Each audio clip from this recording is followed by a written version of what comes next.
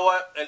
It always kills me when black people work hard and they're successful. It's usually a lot of your own black people that are quick to say stuff like, you sold your soul to the devil and all that. I remember one time I was talking on camera, and I think I did like this, where it's a habit for me to actually do, if I'm talking and I'm pointing, I probably point like that, or that, or that.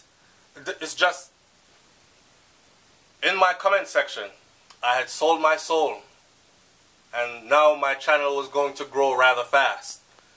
My channel began to grow rather fast, but it wasn't because I had sold my soul. And my channel began to grow rather fast because I was putting in long hours, right?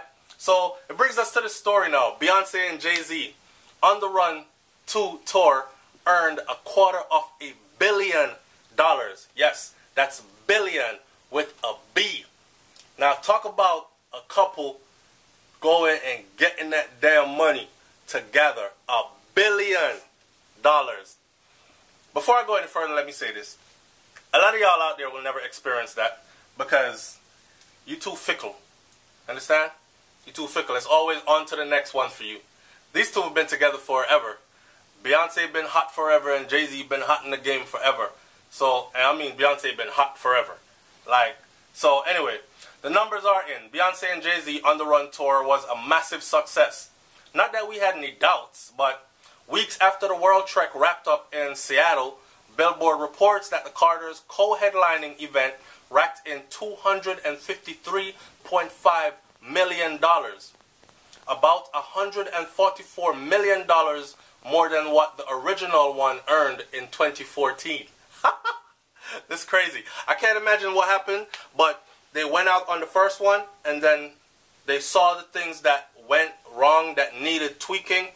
They saw the legs that they took, and they were like, okay, that city wasn't a success. Don't do that anymore. Let's focus more of our energy in this city right here because they ate it up. Maybe we could play double dates or even 3 dates in this city right here, scrape all that money up, and then head over to this place. That I'm sure better lighting, more whatever, better promotion, whatever they did, they tweaked it, and it was because of hard work.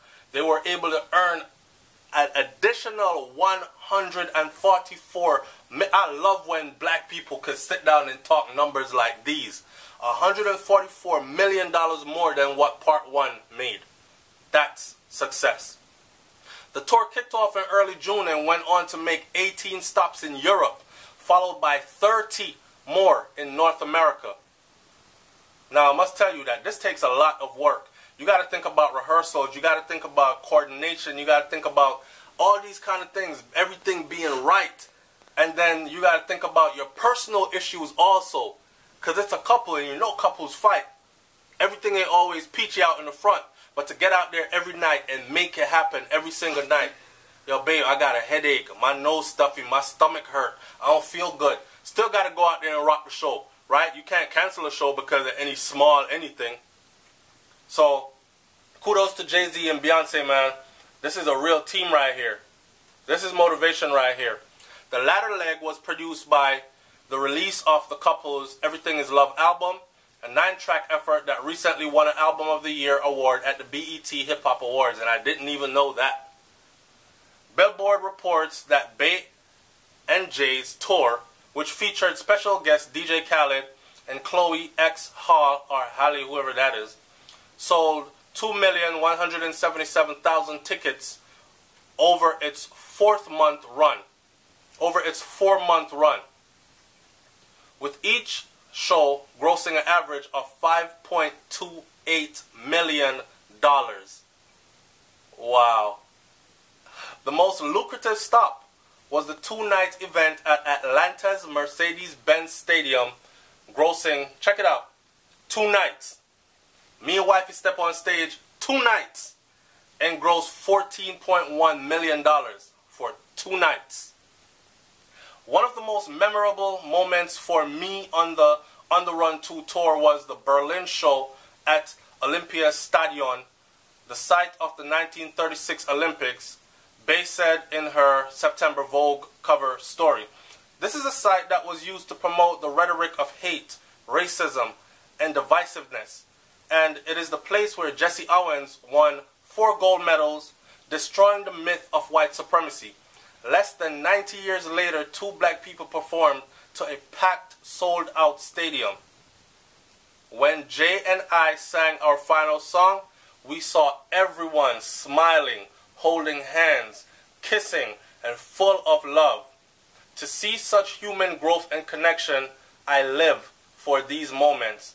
The On the Run Tour 2 tour is up for several Billboard Live Music Awards, including Top World Tour and Top US Tour. Now, that's what I am talking about. And I can only imagine that they're going to make even more money off of this. Reason being, they're about to put it on, say, pay-per-view or something like that, where those of us who weren't lucky enough to see the whole tour and different legs of the tour are going to be able to do so right from our living rooms. Watch and see. It's SouFLoTV, man. Like, comment, share, subscribe. Leave your comment in the comment section below. Tell me what you think about this one. Did they sell their souls to the devil for fame and fortune? Or were they just 2 hard-working people that got together a long time ago and made up their mind that they weren't going to leave each other, but they were going to really build an empire together? And they've put every effort into doing so, and that is exactly what we're witnessing. Leave your comment in the comment section below. I want to hear what y'all got to say. I'm out. Peace.